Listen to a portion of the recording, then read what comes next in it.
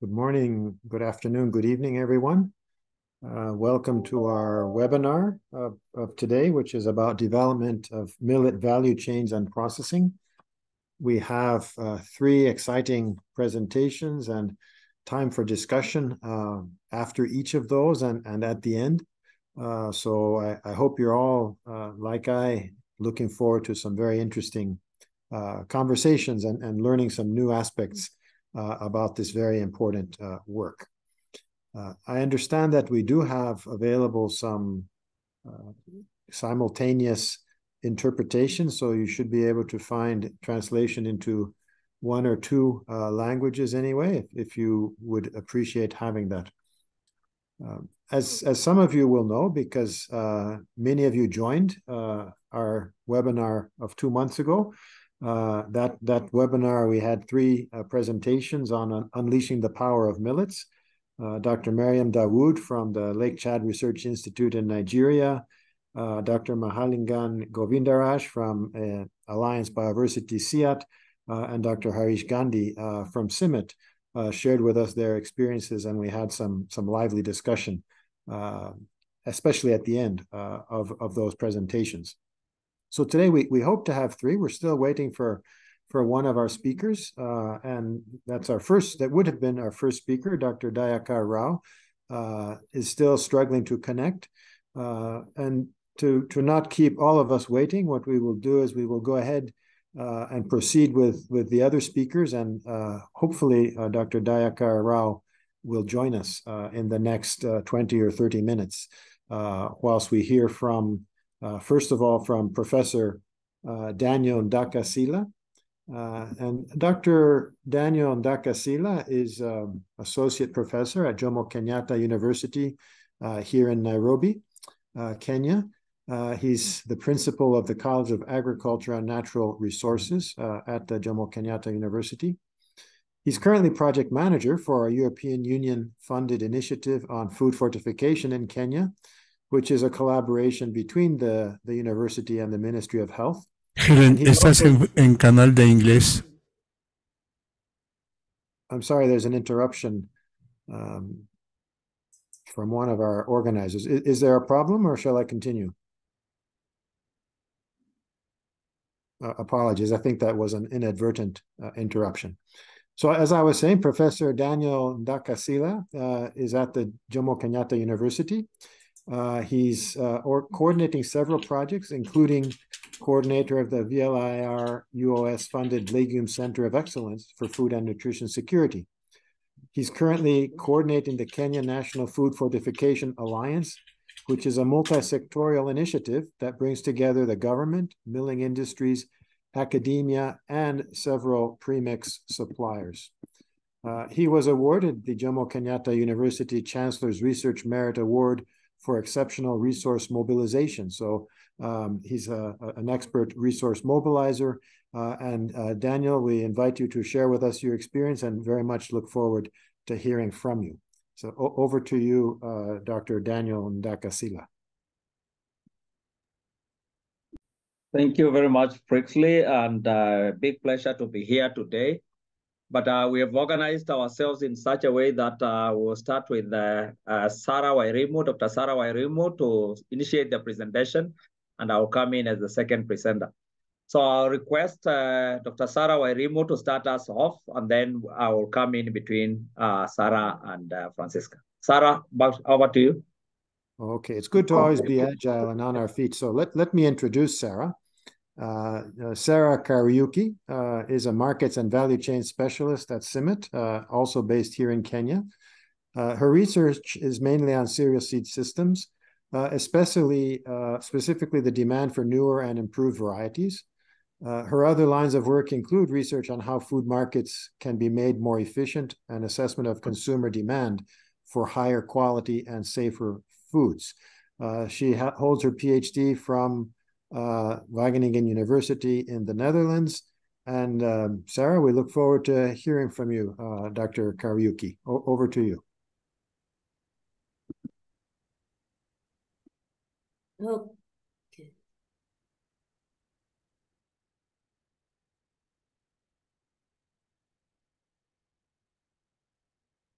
All right, thank you, Kevin. And thanks to everyone for joining this webinar, and also thanks to the organizers for giving us a chance to present on one of our projects, which is being done here in Kenya in collaboration with our partners from the Jomo Kenyatha University of Agriculture and Technology. So the title of my presentation is Can Blending Wheat Flour with Sorghum and Millet Contribute to the Development of Millet and Sorghum Value Chains? Work is based here in Kenya, so this is a Kenyan case study. So I don't know whether everyone can see my screen. Yes, we can see your screen. Yes, we can, Sarah. Okay. Just a minute.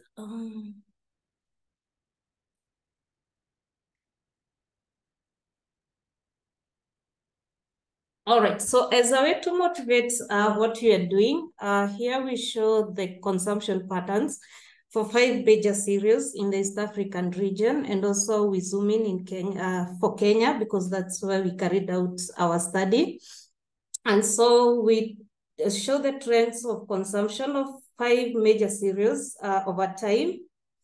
What we show here is the per capita consumption for maize to start with, and we see that maize still plays an important role in people's diets, still remains to be the major cereal that is consumed by consumers in this region. And but we see some declining trend in terms of per capita consumption, especially in the recent years. Now, if you look at the yellow and the gray lines, this is wheat and rice respectively. We see that over time, the per capita consumption for rice and wheat in the region has gone up, is on an upward trend, and we find a similar pattern for the case of Kenya. Lastly, when you look at the orange and the dark blue graphs, which shows the per capita consumption for millets, for sorghum and millet, we see a downward trend in terms of consumption of millet and sorghum over time, and this is also evident in the Kenyan case, where actually consumption of millet and millet and sorghum is quite low. So some of the factors that are associated with these changes in people's consumption patterns are urbanization, things like increasing incomes, and also changes or increasing opportunity costs of men and women's time that make consumers prefer convenience foods like bread and wheat-related products. So, sorry. All right. So on the other hand, when you zoom in to wheat, and here we want to show the trends in wheat supply, that is production and net imports versus consumption. And I give wheat as an example because that's what our project is about. And both for East African region and for Kenya, and we see that the increasing rate of consumption, so the dotted line shows the total consumption is increasing for wheat, but the production, which is shown by the dark gray bar at the bottom, is not increasing at the same rate. So meaning the rate at which consumption of wheat and wheat-based products in the region is increasing at a faster rate compared to the local production. And that means that the proportion of imports of the total wheat that is consumed in the region is increasing.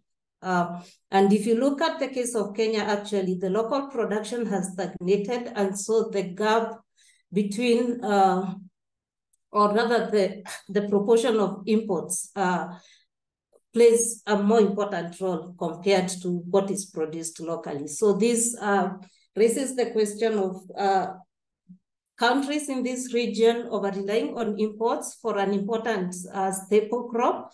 And so one thinks about implications of this situation, like we have a country relying on imports for an important crop. And so in case of supply shocks in the producing countries, you find this affects local prices, like what happened recently with the with the Ukraine-Russia crisis.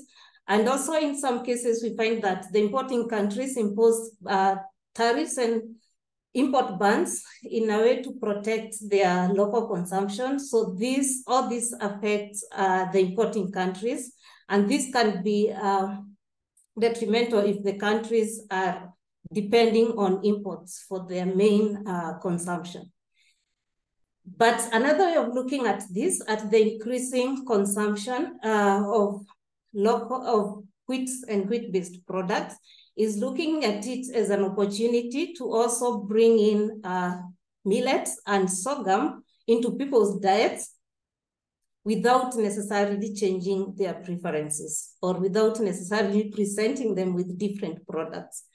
And so that's why researchers and even governments are thinking about blending wheat flour with or replacing a proportion of wheat flour in wheat-based products with sorghum and millet. And so the main objective would be, one, to reduce the over-dependence on imports, but also to boost the demand for millet and sorghum without necessarily changing people's diets.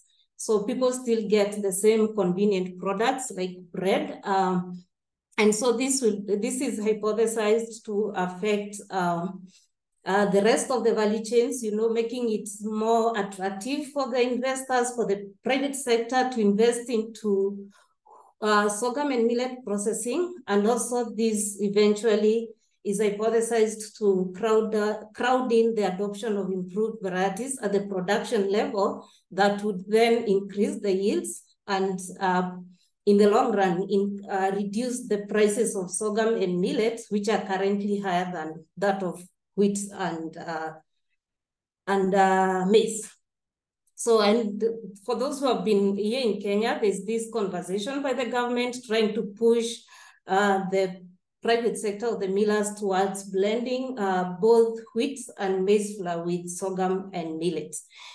And the other added advantages, for example, you can think of nutritional benefits by adding in millet and sorghum, which are more nutritious. And also another advantage would be diversification in current times of climate change. So farmers, and this is because millet and sorghum are considered as more drought tolerant compared to maize and wheat. So one question remains whether or how commercially viable is blending of wheat flours with other crops. And you can think about bringing in a proportion of or replacing a proportion of wheat with millet and sorghum that is likely to affect the functional properties of wheat and also the physical properties of wheat-based products. And also you can think about consumers and how they are going to react to these changes in the composition of the flour that is used to make bread-based products. And so that is what we do in this study. We look into these two questions. One is, how does replacing a portion of wheat with millet and sorghum affect the functional properties of wheat during baking and during chapati making? How does that affect the physical properties of the products made from blends? For example, when you think of bread, is it that how much does the color change? How much does the volume change and things like that? And then after that, we think about how do consumers evaluate such products? Do they still like the products? Are they able to tell whether there are sensory differences? And so that is what this project does. And so now I'm going to invite Professor Sila, who will take us briefly through the first stage of the project, which is the lab analysis on the physical and the functional properties of wheat and wheat-based products after adding the blends. And then after that, I'll invite my colleague here in CIMMYT to take us through what consumers feel about the blended products. Thank you. So over to Professor Sila.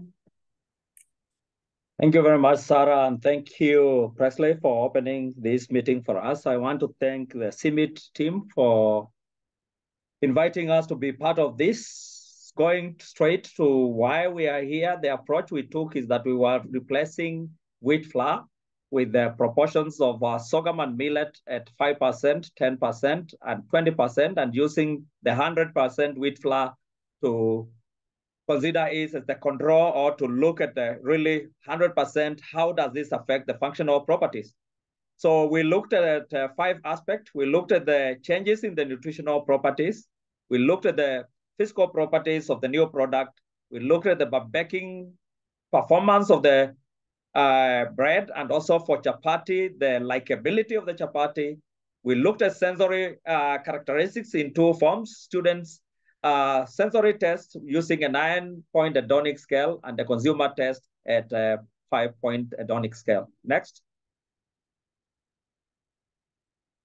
Sarah, you can push to the next slide.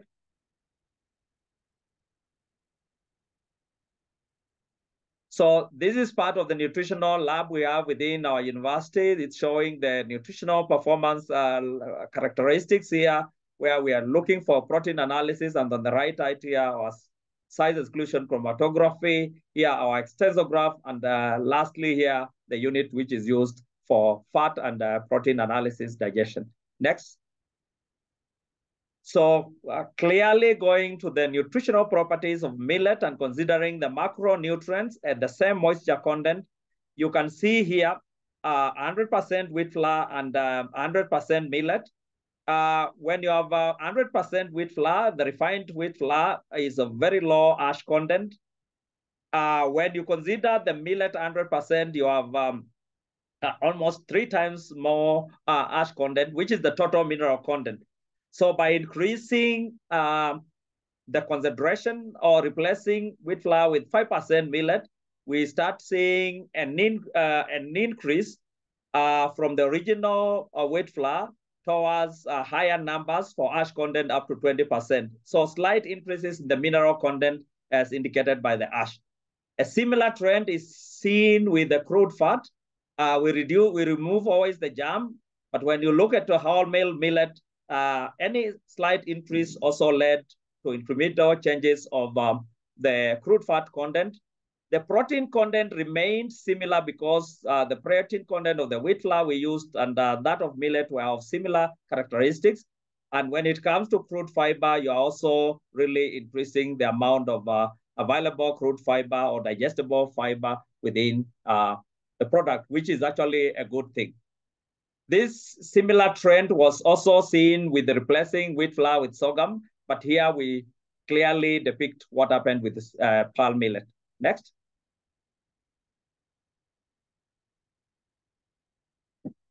So we also looked at how does this replacement affect the functional properties, and here we are showing the work coming from extensograph, which clearly indicates the flour elasticity behavior. We did this at 45 minutes, 90 minutes, and 135 minutes. And the red indicates 80% wheat flour and 20% millet.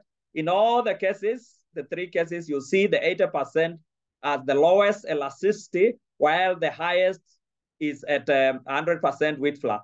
So any small increase, replacement of wheat flour affected the dough extensibility properties negatively, meaning that bread volume was affected when you are dealing with bread.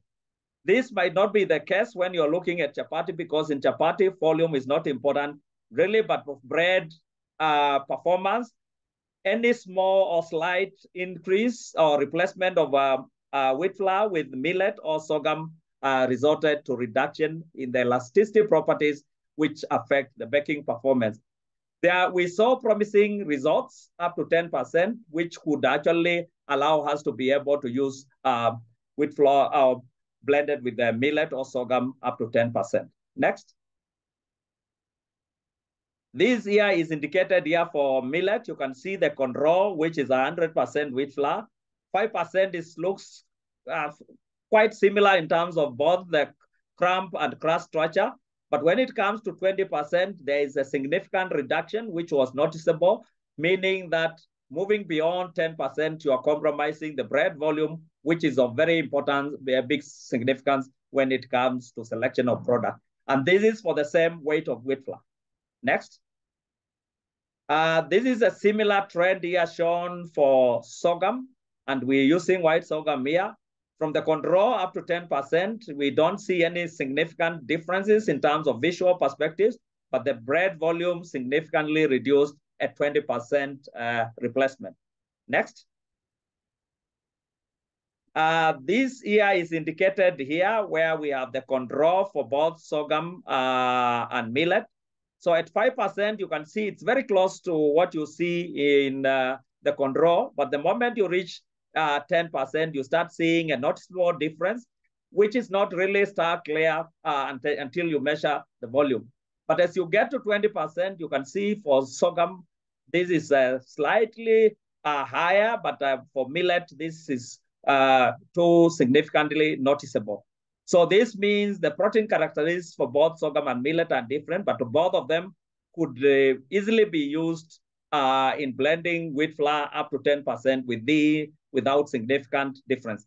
But with the addition of enzymes or with flour improvers, this could significantly change. What you are seeing here as a significant change can be reversed with addition of flour improvers, of which we did not do in this particular case. Next. We went to sensory analysis among students here, and we used about 55 students, and we looked, back please. So we looked at the sensory characteristics for millet on the left-hand side and the sensory characteristics for sorghum-based product. We looked at appearance, aroma, text, and overall acceptance. And on overall acceptance, you can see there are no noticeable differences until you get to 20% when we consider the millet flour. But they could see differences in appearance. They could see differences, slight differences in aroma, but minimal in texture. But when it comes to 20%, this clearly becomes stark conspicuous, and they can realize everything from appearance all the way to texture. A similar trend here is seen for sorghum-based blends, and you see reduction always from 100% wheat flour all the way to 20% sorghum. And the overall acceptance also kept on decreasing slightly with the changing concentration of the blend. This also is very clear. When we did sensory substitution up to 10%, you realize that the sensorial characteristics are not negatively affected largely up to 10%. But when you go beyond this, 20% becomes no-go zone. Similar results were also seen for chapati when we considered the sorghum and millet blends. Next. So the take-home message here is that we wanted to demonstrate that you can blend, and we have seen that both up to 10% millet and sorghum blends, we have promising results actually for inclusion of this in bread and chapati making. We went outside this into a consumer test and worked with about 1,871 consumers to really check whether we can confirm the best performing blends out of this, whether they would reflect the same within the market.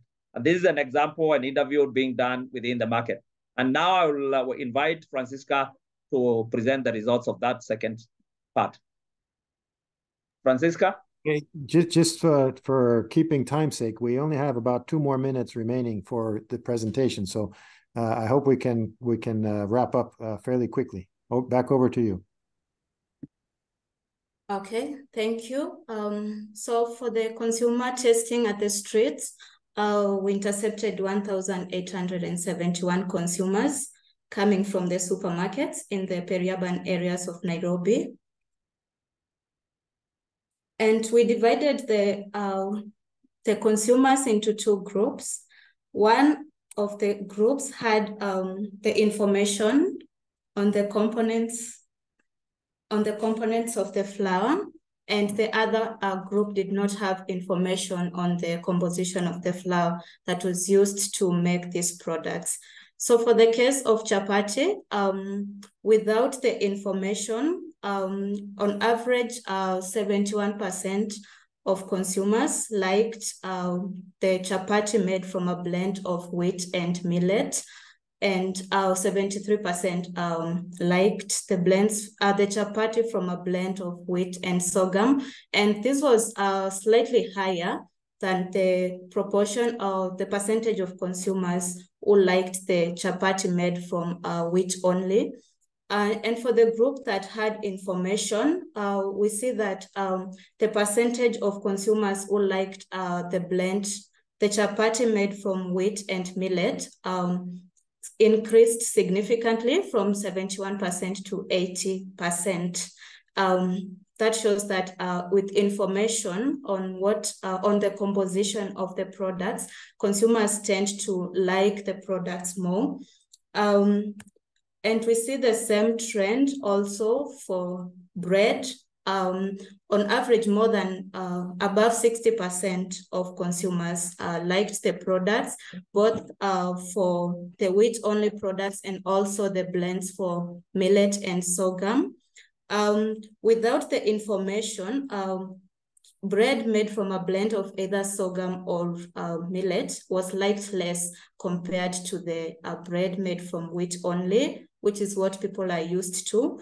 But on the information group, we see a significant change in the percentage of consumers who like the bread made from a blend of wheat and millet, while the one for sorghum slightly goes up, but not a great difference. Yeah. So what does this what is the implication of this work? From our study, we can see that it's possible to substitute up to 10% of wheat with either millet or sorghum. And this 10% translates to 200,000 metric tons of wheat per year. And this could be either through a double supply, doubling the total supply of millet, or increasing, or the 200,000 metric tons could also represent the annual supply for sorghum currently in the country. So this is to show that we can still have this substitution without great compromise on the preferences of consumers, and to achieve higher substitution rates, which is greater than 10%. This could also be done, but with increasing the use of the flour enzymes and wheat improvers. So the questions that we ask ourselves now, which poses the next areas of research, is how to increase the farm yields in order to bring down the prices, as the prices of millet and sorghum are still higher compared to the current prices of wheat. And also the other question we ask is whether there is a scope for public policy to steer private sector towards blending, as the wheat milling is mostly done by the private sector. So we would need the public policy to push these private companies or the millers to blending. We acknowledge the CGR initiative, Seed Equal, for funding this project, and also to CIMMYT and Jomo Kenyatha University of Agriculture. Thank you. Okay, thank you. Thank you very much, Francisca and Dinda, and of course, also Dr. Kariuko and Dr. Sila. Really very interesting presentations. I'd like to remind all participants, please use the Q&A function. There at the bottom of your screen, there should be a tab, Q&A, where you can type in your questions or comments for the panelists. We will go to our third speaker now, but we have 10 minutes for Q&A reserved at the end of the presentations. So I would like to move now to invite Dr. Dayakar Rao. Dr. Dayakar Rao is a seasoned agricultural researcher. He has more than 3 decades of experience in processing, value addition, marketing, and policy and entrepreneurship. He is credited with piloting successful millet value chain ecosystems with end-to-end solutions that create demand for millets. He's now leading a project called NutriHub, which is a technology business incubator, and he's made significant contributions to developing and strengthening millet processing and value addition at the ICAR Indian Institute of Millets Research, or IIMR. He has several patents, numerous publications, and he has mentored more than 400 startups at the NutriHub, which I hope we're going to hear more about in his presentation. Dr. Dayakar has received numerous awards, and most recently he received a Leader with a Strategic Vision Award under the Agribusiness Summit and Agriculture Awards 2021. So without taking any more of his time, I would like to thank and welcome Dr. Dayakar Rao to share your experience and your presentation with us. Over to you, Dr. Dayakar.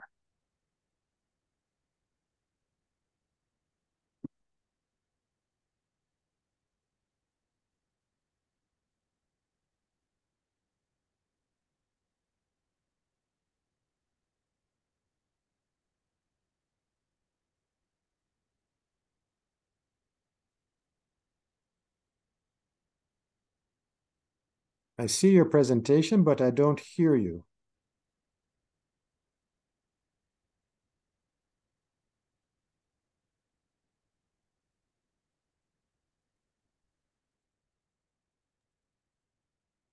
Dr. Dayakar, we're not hearing you. Perhaps you are muted.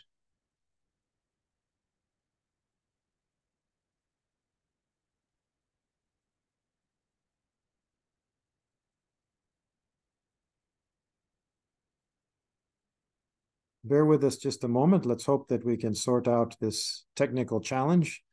I'm sure we're all very much looking forward to hearing from Dr. Dayakar Rao. Hi, Dr. Dayakar, maybe you need to change the microphone device on your laptop.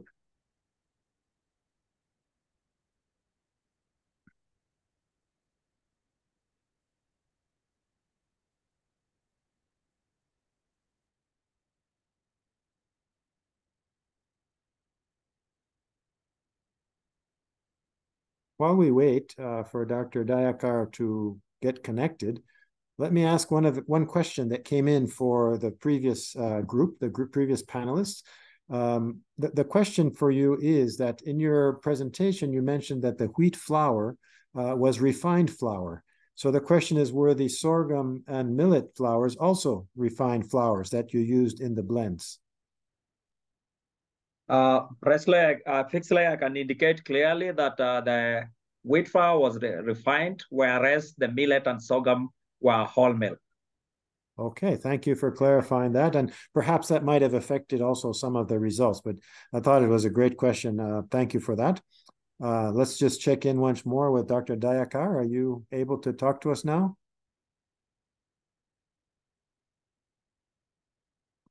It seems we're still having difficulties. Let's see, we have one other question here. What type of millet was used for blending? Was it pearl millet or finger millet or some other type or types of millet? Clearly, again, here we used pearl millet for the blending work. Okay, did you use only one variety or did you use several varieties? One variety. We sourced all the flour from one company, so we request one batch of pearl millet to be used for all the applications. So we milled once, and this is the flour we used for all the applications. Okay, that makes sense. I think going forward, as we see so much variation even among wheat for extensibility, for example, the next step might be to start looking at what diversity is there that we could select to improve perhaps the millet or the sorghum as well for use in blends. But certainly for these initial studies, this is a reasonable approach to have taken. Let's see, Thank Professor Dayakar, are you available now? It seems he still hasn't resolved his issue. Let me take a couple other questions. We have a couple more questions here that let's see, from Dr. Sinoya Mukalipi. Oh, Dr. Dayakar, are you available now? I see your video is turned on. Hello? Hey, yes, we can hear you. Wonderful. Can you share your presentation? And I just logged in mobile.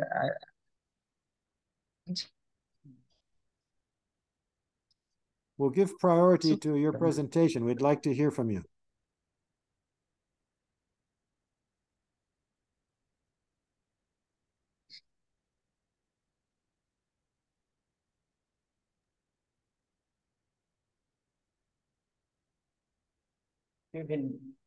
This is Harish. Maybe Dr. Rao, you're able to share. Thank you. So are you able to see the screen now? It's coming, but we hear you, so that's a great start. It says double click to enter full screen mode.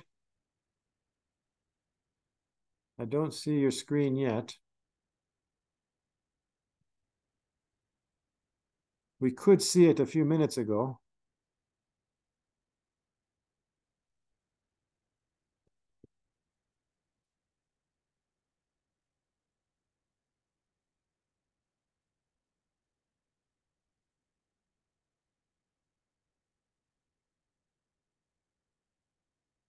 Yeah, I cannot see your presentation yet.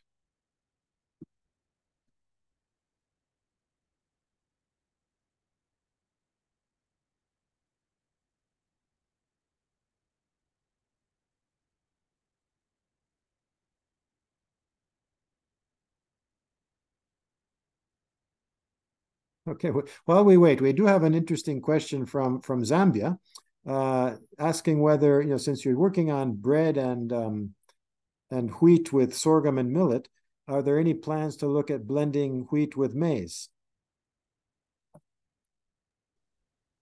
Yeah, this is a possibility. I think quite a number of studies have been done in this area, but we need to initiate. Maize is the main staple cereal within Kenya and probably within the East African region. So this could present us with a potential area for looking at inclusion of maize flour in the wheat flour-based blends. But I think for this study, we were only concentrating on three cereals. That is sorghum, millet, and maybe one tuber, which is cassava. So the results for those three are available with us for now. Okay, thank you for that. You're right. I mean, I have seen earlier studies at blending maize with wheat, so maybe this is much more novel to look at the pearl millet and sorghums as well. Let's see, Professor Dayakar, can you share your screen now? I don't see him anymore online. We did have a question earlier about whether there's policy in Kenya that would stimulate and invite using such blends. I know a little bit about it, but maybe one of the presenters could tell us about such policy. Hello? Kevin, I can also indicate that I also work with the Kenya National Food Fortification Alliance. And part of what has been done is that we're supporting blended flour. So the Ministry of Agriculture and the Ministry of Health have already defined standards for blended flour.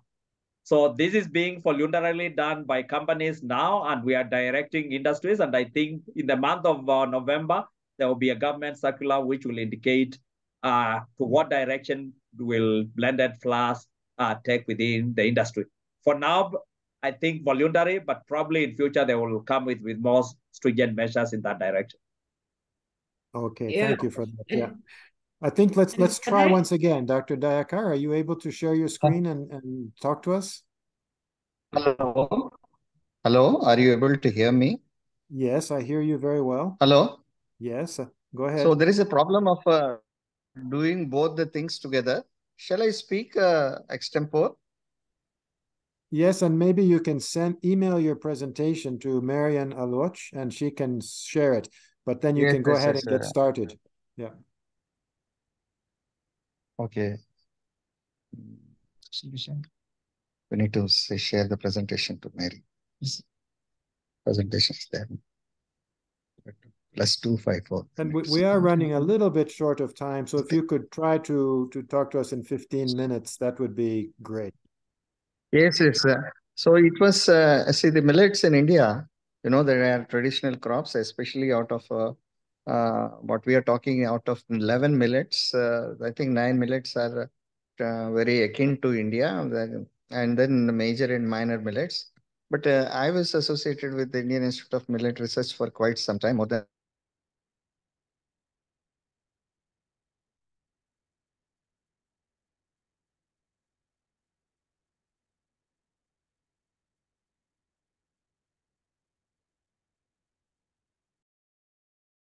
continuous decline for the value chain around that in 2007-8 with the government funding as well as the World Bank funding.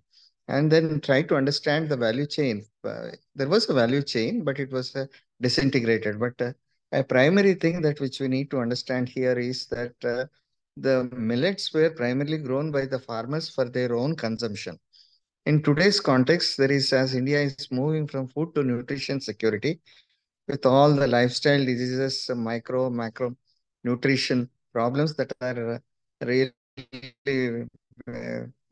with the rice and wheat system, still we are not able to tackle them. So there is a great need for us to move towards the nutrition security. In this context, I think the government is very keen to promote millets, but we have preempted research based in southern India. We came up with building up a value chain. There were several gaps that are there. Millets were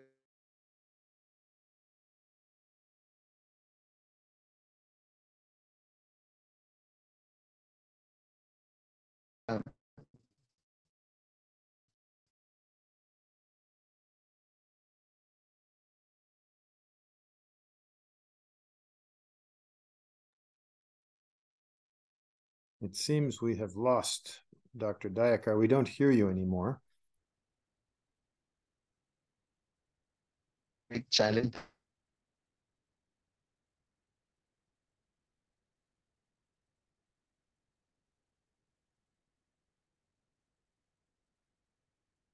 Yeah, apologies, colleagues. I can't hear Dr. Dayakar. It seems he's completely dropped from the call. So maybe this isn't going to happen. Apologies to all of you. I know I was very much looking forward to hearing from our experienced colleague, Dr. Dayakar Rao, but obviously technical difficulties are interfering with the best of plans. So we will hope to bring him on board for a future seminar. I think in the interest of time and to respect everyone on the call, let's spend a few more minutes discussing with our first group of speakers. Dr. Dayakar, we keep losing you and not hearing what you're sharing with us. I'm very sorry for these difficulties, and I very much appreciate, we all very much appreciate your efforts to join us for this webinar. It looks like it's not going to be possible. So my suggestion is that we invite you back for another opportunity. And we have only 15 minutes remaining. Probably we should ask some questions of our earlier speakers and see if we can bring you back and give you full time so that we can really hear from your rich experience when we manage to solve these technical issues. So with apologies to everyone, and especially to you, Dr. Rao, I would like now to have some more discussion on the earlier presentations that we heard. Three very nice presentations from Dr. Kariuko, Dr. Francisca, and also from Dr. Sila about the blending experiments. And we do have several questions that have come in for this team.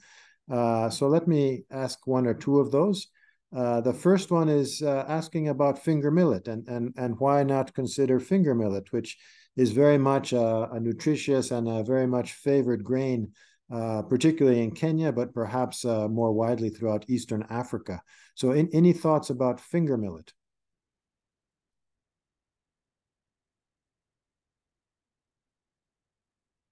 Maybe that can be for Sarah Kariuki. Sarah, can you give it a go?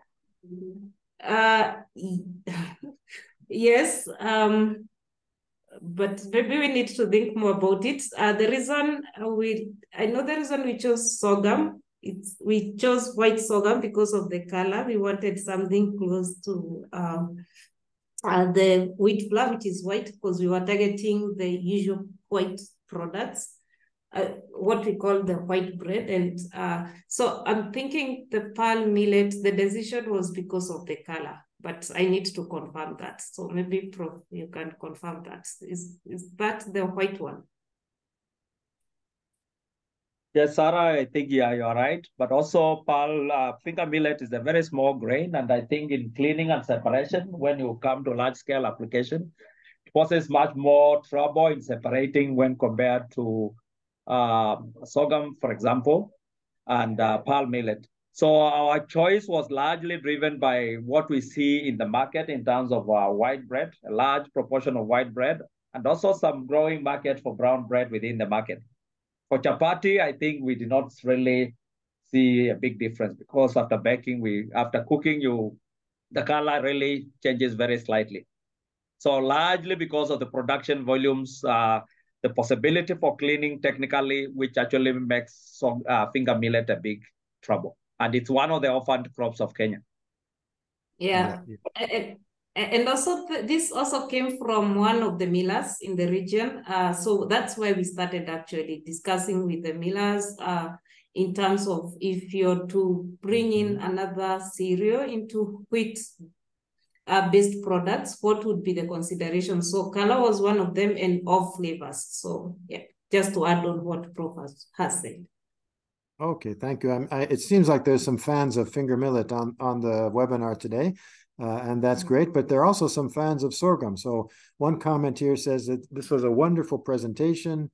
It will open more market for sorghum and for millets. And the question is, you recommend 10% blend, but really once there's more awareness, we want to increase the content. And of course, we did see something from you about what increasing the concentrations does to the quality of the bread, or at least to the extensibility and the volume of the loaves. So maybe you'll comment on that, and let me combine it with another question or two questions which are about nutritional value. Clearly, we have several online who are quite keen on the nutritional value and are asking whether you've looked at zinc and iron and what this might do for human health if we were to include these blends that would increase the nutritional value, particularly with respect to zinc and iron. So some comments on these two questions, please. So thank you very much. Again, I'll start with the nutritional one. We also went and looked at the changes in the micronutrient properties, since we already saw an increasing amount of total ash, which is an indicator for increase of micronutrients. And what we saw is that in all the cases, the zinc increased significantly and the iron content also increased significantly, meaning that this would increase the amount of iron and zinc that are available. But whether they are bioavailable for absorption, this is another issue, because the more you have phenolic compounds, particularly the brown colored, whatever, the more you create complexing, which might lead to reduce bioaccessibility of this. So probably beyond this, we might need to really look at the digestibility studies, which would include show the mineral bioaccessibility for the different types of blends of our product. But increasingly, as we know in Kenya, anemia is a big problem. We are sitting between 20 to 40% in different groups. And for zinc, almost over 75% of the population is actually being zinc deficient. So this is a step in the right direction if we can demonstrate they are bioavailable. In terms of volumes, I think we can still go slightly higher than 20 to 25, and in some cases to 30. But we need to use amylases and enzymes which affect flour extensibility characteristics. This has been demonstrated by companies who actually do flour improvers. And I think in the next iteration, if we can actually add very small amounts of enzymes, amylases, then we can actually go beyond 20 without doubt. The question would be, how does the sensorial characteristics remain? So I think it's something we can do beyond this to demonstrate where we would go. Thank Thank you. Back to you. Okay, no, thanks. Thanks. Yeah, go ahead. Go ahead, please. Yeah, and maybe just to add to what Professor Sila has said. So we started off with the main goal being reducing the over-reliance on imported wheat, as well as boosting these other crops. So it wasn't mainly a nutrition. That's why we are going up to 10%, because we are not targeting a premium product. It's just the usual wheat-based products. So we are targeting the normal products that are being consumed. But I think one thing we are picking from the consumers is that they already perceive, and especially millets, as a more nutritious product. So in the future, we could also try niche products, like we can go as high as 80%. So for people who do not care too much about the taste or about the color, but they're willing to sacrifice that for nutrition. So yes, that can be explored.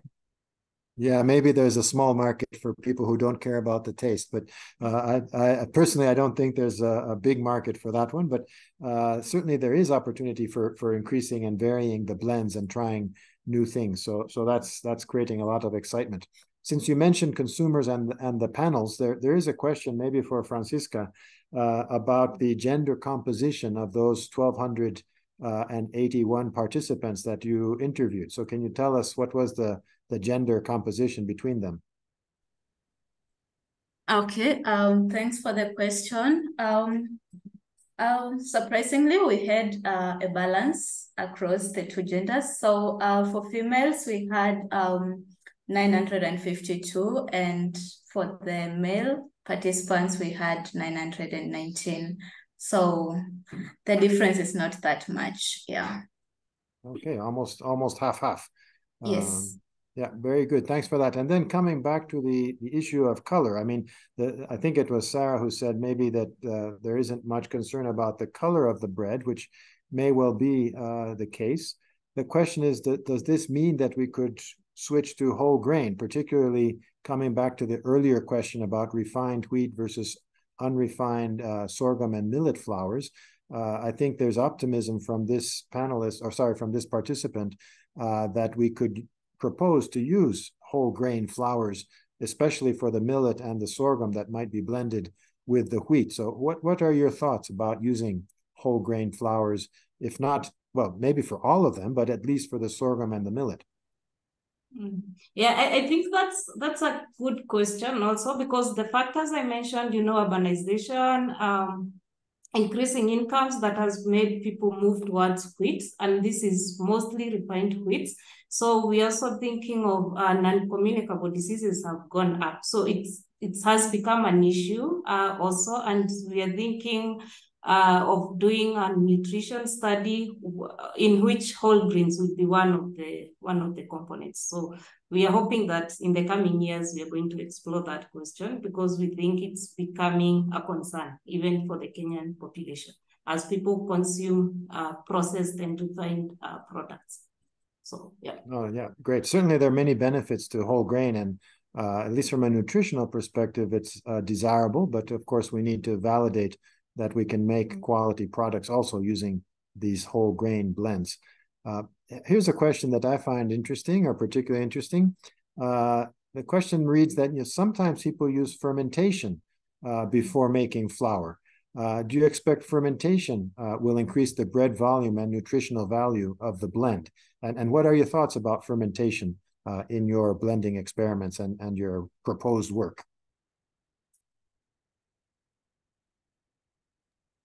Thank you very much, Kevin. I can react to this one. Fermentation is one of the oldest technologies actually that have been used a lot within the food industry. And for the flours, I think a little bit of fermentation or germination of the sorghum and wheat flour, number one, reduces their nutrient contents while making the micronutrients bioavailable. So if you are thinking about increasing the bioavailability of iron, zinc, calcium, and another micronutrients that are of public health concern, a little bit of germinating and drying this would really add a lot of, even sprouting, would add a lot of value in terms of the potential bioavailability of minerals. What controls bread volume is the protein content. So if the protein content does not have similar characteristics to that of gluten, this will still remain an issue, but this can be addressed with flour improvers. So I see similar trends, but in terms of nutritional improvement, a fermented product would be far much richer, far much more nutritious compared to a non-fermented product. So this is a possibility, but the technology there also requires a little bit more pre-processing steps before getting to there, which is one step which might require making the product a little bit more expensive. Okay, well, we don't want, most of us don't want more expensive, but I think we do want some of the other benefits you mentioned, particularly about anti-nutrients and such. And since you mentioned gluten, there is a question about gluten. I think I know the answer, but I want to hear from you. What about the gluten quality of the blend? What happens to the gluten quality when you blend with sorghum or millet? So I think, yeah, the more you reduce the amount of protein content, which is largely for wheat, the gluten content, you reduce the extensibility behavior of the product, you reduce the pesting properties. And this is what affects the quality of the product negatively. So if you really work with the flour with the maybe 16% protein content, this will reduce significantly, but if you are working with a product with about 12% protein, that is wheat flour, which is more like the dual-purpose flour, this will affect the bread volume significantly. So in any case, I think sorghum and millet do not have gluten, which is actually the protein that is required to allow increase in volume and which controls this. And this is why with the I'll call it flour improvers, then you can really improve this. In maize, they have tried actually to create this with the protein called ZER. And this has been actually been produced with treating maize with the hydroperoxide at small amounts. And what that gives, it gives its characteristics similar to that of wheat, which is something which can be also explored for sorghum and millet also. Back to you. Okay, thanks for that answer. It's actually confirmed my impressions, and thanks for sharing that with us. Here's a question that's close to my heart because I like cakes and cookies. And the question is, what about cakes and cookies? They might work with more proportion of sorghum and millet instead of what you're talking now, 10% blend for making bread. So what about for making cakes and cookies? I think for cakes and cookies, based on previous experiments I've seen with the students, you can go up to 50% without trouble. We've even replaced, in some cases, with bean flour, and we've been able to really move up to 70% for noodles when replaced with the bean. We only need a small amount of hydrocolloid, pectin or guar gum to increase the pesting properties, because I think the ability to cling together also gets reduced with increasing. But up to 50%, I can assure you, you have no problem with biscuits, with cookies. For cakes, probably slightly smaller. I've not done this, but I think my colleagues have done it. Okay, so we're going to have healthier cakes and cookies. That sounds good to me. Okay, it's time to wrap up. I have one quick question for all the panelists, but before I ask that final closing question, I do want to thank each of you, beginning with Dr. Dayakar Rao. I don't know if you're still online, but thank you for trying so hard to share your experience with us. I'm very sorry we weren't able to make it happen, and we'll try for another opportunity. I do want to thank Dr. Daniel Sila, Dr. Sarah Kariuko, and Dr. Francisca Ndinda for sharing with us these interesting blending experiments and this really exciting discussion about it. And as we close in the last minute, just a quick yes or no from each of the panelists. Do you think that we will see more and more blended flour and that it will be preferred by consumers over the whole wheat flour in Kenya and in Eastern Africa? So will it be taking over the market, yes or no? Over to you, Professor Daniel, yes or no? It's a big yes for me, and I'm part of the people who believe it, because I think this is almost law in Kenya.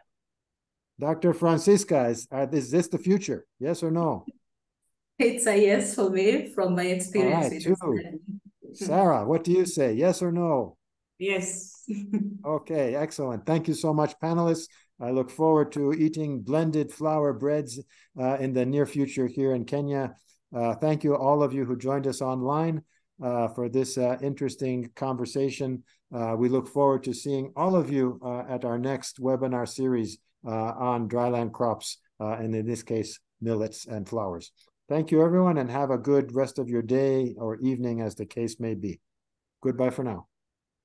Thank you. Goodbye.